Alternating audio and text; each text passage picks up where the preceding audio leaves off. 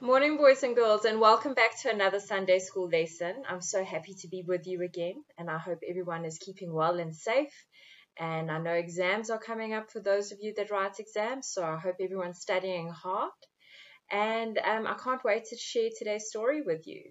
So we continue the story of Joshua, and before we get started, if everyone wants to have a look in their special gift bag and find the envelope marked the 8th of November, Joshua is tricked, then we can get started with today's story. So we've learned that the Israelites were saved from Egypt by Moses, and Moses passed away, so Joshua was taken over from him. And now the Israelites have been led into the promised land, but there are evil people that are already living in the promised land. They hate God and they hate God's people.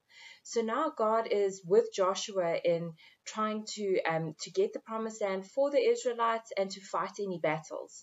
So last week we learned that and Joshua defeated Jericho and they broke down the walls of Jericho. So now there's a whole load of tribes and people within the land of Canaan that are not happy. So they got together to discuss how they were going to deal with these Israelites, and they decided they wanted to go into battle. All but one tribe, and those were the Gibeonites. The Gibeonites lived in towns that were actually quite close to the Israelites. And they knew God was with the Israelites and that He'd protected them and that He'd saved them and that He'd helped them through many difficult times. So they knew if they went into a fight with the Israelites, chances of winning were not really good. So they needed to come up with a plan to get the Israelites on their side. And they knew that God had told the Israelites not to become friends with any of the God-hating people in Canaan. So today's story begins. The Gibeonites said, if we fight the Israelites, we'll lose. The Gibeonite leader said, so we've got to trick Joshua into believing that we are not with the kings who are the enemies of Israel. Let's pretend we are from a faraway country. We'll tell them that we want to be their friends. So a few of the Gibeonite men dressed up in clothes that were worn out and dirty and dusty, and they put on old shoes with holes in them. They packed some dried out moldy bread and an old cracked leather bag. Then they walked over to the Israelite camp. When they got there, they told Joshua and the Israelites that they'd come from a faraway country. And the Israelites knew that God had said to them, don't befriend the God-hating people. So they thought, we better just check that they are from far away and they're not from close by.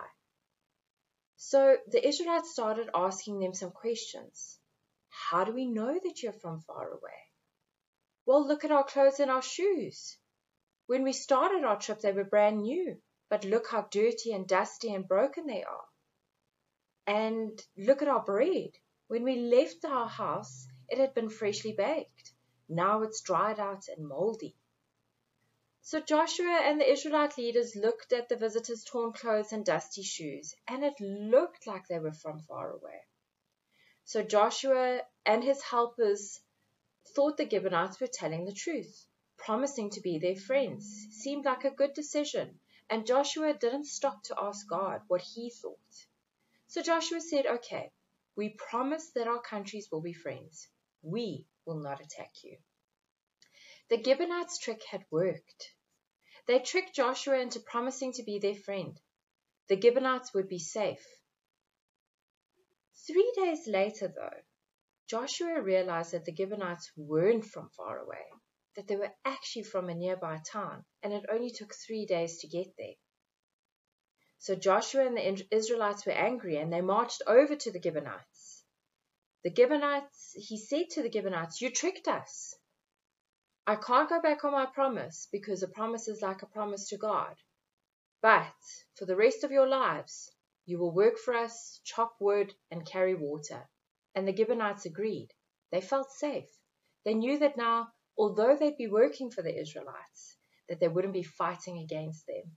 And so they agreed to work for them for the rest of their lives. And I think the most important lesson to learn from today is that Joshua should have asked God what to do when making that heavy decision. And I think sometimes in our lives, we faced with decisions and we're just not sure what path God wants us to take. And that's the time to stop and to pray and to seek guidance on what the best thing is, and ask what God wants from us. So I think from the story and in our activity pack, we've put together a little Joshua is tricked page. So what you can do is there's a little piece of material attached to the corner. So we thought that you could use that as an old saddle. So they obviously tricked the Israelites by saying that their saddles were new when they started, and now look how old they are. And then we've attached a balloon, which you could almost use as the old leather bag that they brought, to try and say, well, our leather bags were new when we started up, but now look how old they are. Then there's a picture of the moldy bread. So remember, they said when they started their journey, their bread was fresh, so they must be from far away if it's old and moldy. And then the shoes. Remember, they wore old shoes with holes in the soles to try and convince them that they'd walked so far that their shoes had worn out. And then here's a picture of them wearing their old clothes. So before we sign out, I'd like to just read the memory verse with you. You'll find it in your bag on just a small piece of paper with a heart button on it. So let's have a read through that, and then we'll say our prayer. And then I thought that we could end today's lesson with a song that just reminds us how awesome God is, and that's God is an awesome God. And don't forget the actions. I know we've done it so many times in church. I'd love to see a video of you guys doing your actions. Send us pictures of you guys doing your crafts. It really means the world to us. So let's get into the memory verse. So the memory verse comes from Psalm 86, verse 11. Teach me your way, Lord, that I may rely on your faithfulness. Give me an undivided heart, that I may fear your name. If we could all bow our heads and close our eyes, and let's say a prayer. Dear God, thank you for bringing us together this morning. We ask that you bless and keep us and protect us during this different time. We ask that you bless and be with all of those writing exams, help them to study hard, because we know that without putting the work in ourselves, that we won't pass the way we want to pass. We ask that you bless the week ahead of us and help us to bring any difficult decisions to you, dear Lord, so that you can help us make the best decisions so that we can be your people. We ask this in Christ's name. Amen. Thanks for joining us. Enjoy the song, and we look forward to seeing you next week. Bye, guys.